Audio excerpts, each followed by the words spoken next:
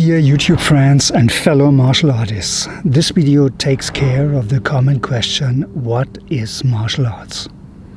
The last months were very busy with teaching group and personal training lessons. Beside traditional and modern committee, I teach usually for about 1 month a black belt kata, and in addition for the students that are participating on that evening, a kata which is mandatory for their next belt examination. Also important is karate bunkai, the meaning and application of the form. Bunkai is meant for use in self-defense.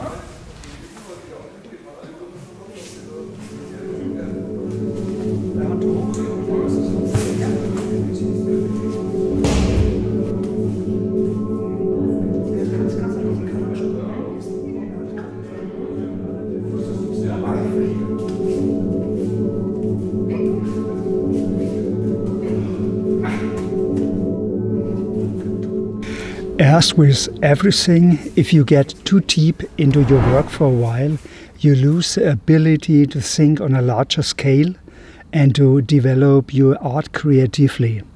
Then it's good to gain some distance and take a break for a few days, so that your thoughts can fly freely again. And that's what I did and went to Austria for a week this summer. In Germany, the question always comes up: do you do fighting sport or martial arts? In German language, magst du Kampfsport oder Kampfkunst?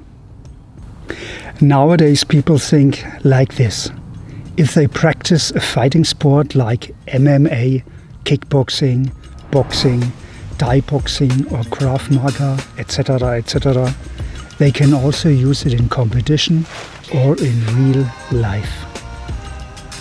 When he or she practices martial arts like karate, taekwondo, judo, tai chi, kung fu, it's more for show, for health, for education, for the kids or for older people, or simply for the sake of it because it doesn't work. So let's think deeper about it. I will divide this video in 3 parts. First part gives you a simple answer. Second part takes a deeper approach. And the last part is my personal conclusion, my experience. Simple answer for the question. In a competition or only self-defense sport, the fighter must develop all human abilities in the highest form possible, but also in a very specific way. You must have anthropometric and basic fitness skills. Height, weight, age, your body type, your range are very important. Strength, speed, endurance, agility must be developed in a very specific form and on a high level achieved. Sensual skills and motor skills on a high level. Then you must develop a very good specific technique, single and individual techniques and combinations. Good footwork in striking martial arts. Positioning, display and coverage must work. High impact or strong holding power. You, or hopefully your coach, need strategic and tactical abilities more than everything. You need knowledge about attacking and defending. The ability to quickly process the knowledge gained in an ongoing fight. The ability to change distance, rhythm, tempo and tactics. You need a strong psyche, especially in a fighting sport. Diligence and assertiveness, psychological strength and mental stability, will, self-confidence, motivation. You must be in a good mood. You must have a good pre-start condition. willingness to take risks, courage, fear, and stress resilience and affirmation. The ability to take hard blows or injuries and ignore them in combat. And of course, you need experience and routine. So that's a lot, and if someone got it all, that's really impressive.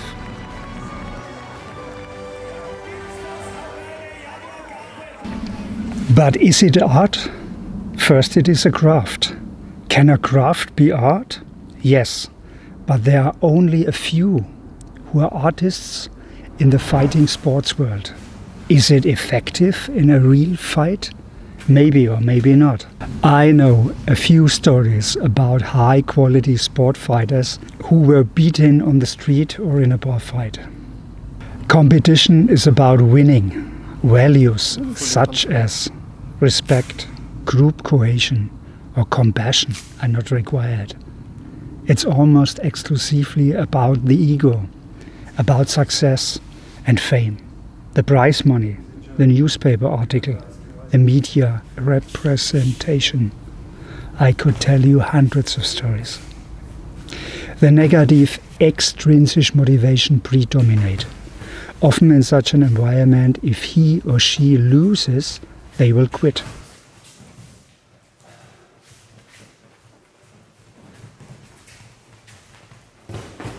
Let's take a look at martial arts. First of all, you need also the 4 columns of sports, as mentioned before in fighting sports. Body, technique, tactics and mind at a high level, with no excuses. If you are claiming to do martial arts and, for example, you are not able to run fast, you are not a martial artist. If you say you are old and can't do it anymore, then at least you must have been able to do it early in your lifetime. Only reading books, watching videos doesn't make you a martial artist. Ja, heute zurück an alte Wirkungsstätte. Vor 20, 25 Jahren haben wir hier an dem Hügel schon Steigungsläufe gemacht, Bergaufläufe. Weckt alte Erinnerungen, pfeift unglaublich rein. Gluteus Maximus, Adduktoren, Abduktoren, Strecker, Beuger, alles da. Schön. Bis jetzt haben wir 8 oder 9 Läufe hinter uns. So, what's the difference between competition and martial arts? There is no second place in real-life fighting. We dig deep in all techniques, whereas in sport you have to limit yourself to a very limited technical repertoire. We can use very dangerous and deadly techniques and tactics that are not allowed in fighting sports. We don't have to obey sport rules. We have and practice and hopefully teach values. And a real martial artist are forced to use it. Respect, loyalty, group cohesion, compassion. All good human character traits. We believe in preserving the history of martial arts, given us by our predecessors. We are exploring the history, meaning and application of techniques given us by kata or forms. We are developing the art further in compliance with the old values and ideas. We practice old and modern balance. If you don't know how they work, you cannot defend yourself against it.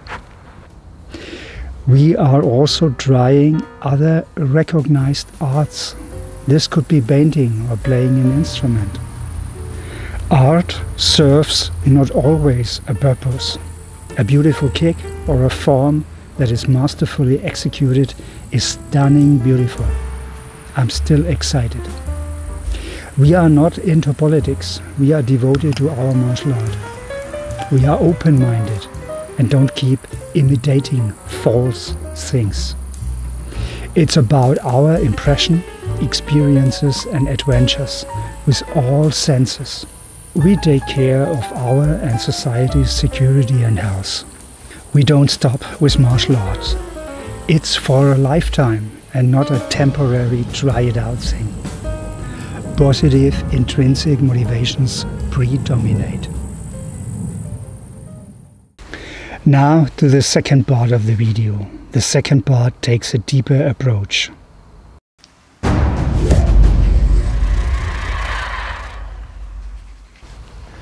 When is in general something art and when is it not? The concept of art cannot be generally defined. When we think of art, we usually think of art museums, exhibitions, paintings, music, literature and sculptures.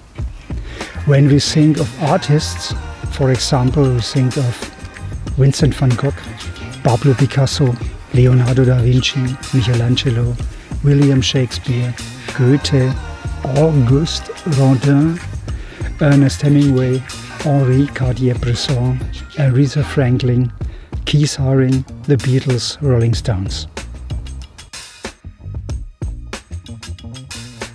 In our modern times, now we also accept a photograph, a movie and a live performance as an art. And if you watch Ronaldo or Messi handle the ball, you will also say, wow, that's art. Today art can be a 5-star dish from a world-famous chef, a cardiac surgeon or a fashion designer. Even sport cars like the Bugatti Supersport or the GD9 from Bosch are considered to be pieces of art. Surprisingly and strangely, the greatest scientists such as Einstein, Carl Friedrich Gauss, Stephen Hawking or Andrew John Wiles are not understood as artists. And also priests and politicians are not artists.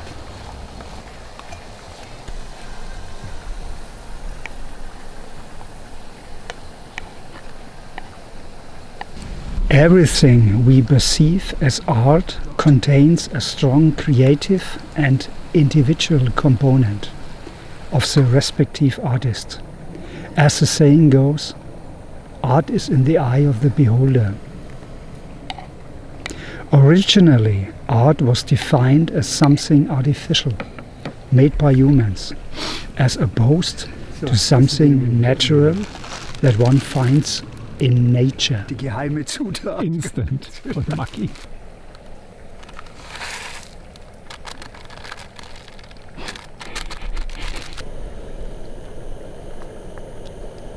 I'm really hungry for a hearty meal. 美味しかったよ。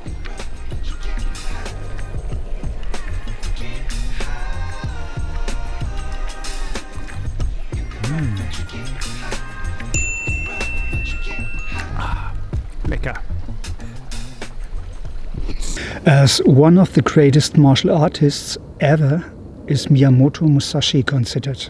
He lived from 1584 to 1645, fought and survived 6 wars, killed proven 62 enemies in single combats. The samurai and later Ronin created his own fighting style called Niten Ichiryu. He was also a good painter, made sculptures, created art with metal and wrote martial arts books which contained also life advices, like the famous Gorin no Sho, Book of 5 Rings. About religion, he said, respect Buddha and the gods without relying on their assistance.